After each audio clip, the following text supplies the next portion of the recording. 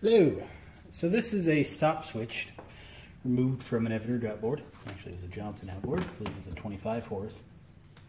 So I live in a hot desert climate, Arizona, California. Both, actually. These are notorious for not working. Pretty much everyone you come across ain't gonna work. It's pretty common. Where I live, being so hot, it's known that plastic, rubber, anything kind of deteriorates and falls apart.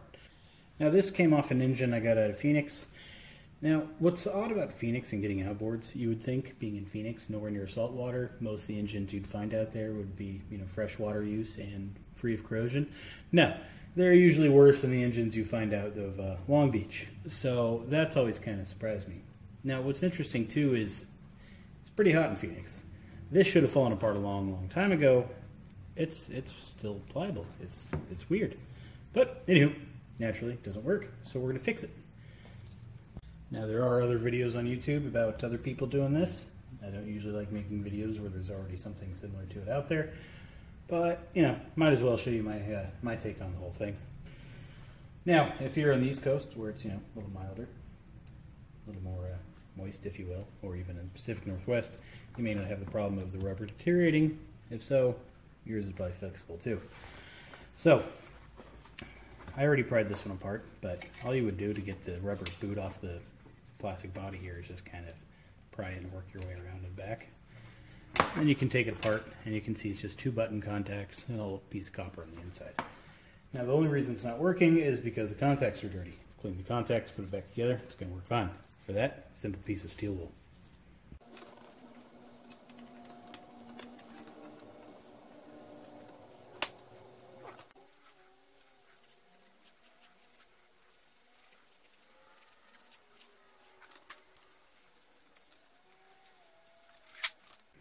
After you're done, you want to make sure no little pieces of steel wool are left inside of there because it's conductive and it'll jump little contacts there and the engine won't run.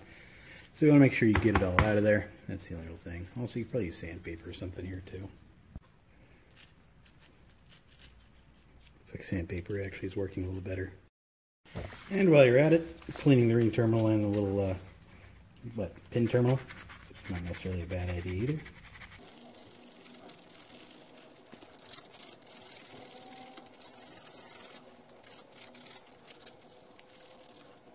Alright, now we just got to put it back together and hope it works.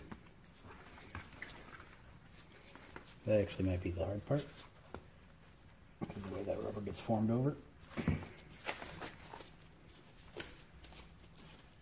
thing is pretty clean. I don't know why I'm wearing gloves anyway.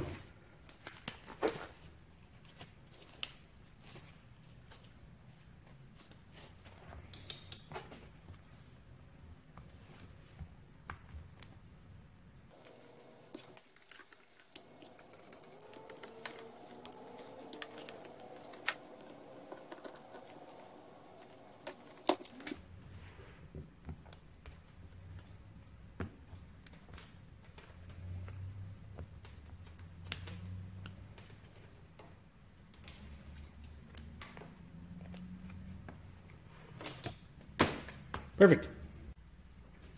So my goodish multimeter, I took the probes out for some reason, and I have no idea where I put them. So for too long, I've been using the free Harbor Freight one.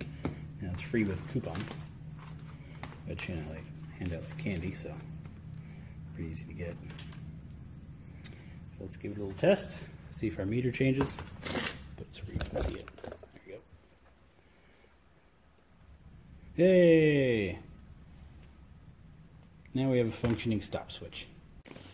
Oh, that's the end. Recently I signed up for Patreon. Well, that was, 2.5 years ago. But recently I actually set it up so it would actually do something. So if you want to help fund videos instead of me making videos like this piece of junk, please follow the link below and give it a consideration. All right, everybody. See you next time. For just $1 a month, you can help fund videos that aren't junk.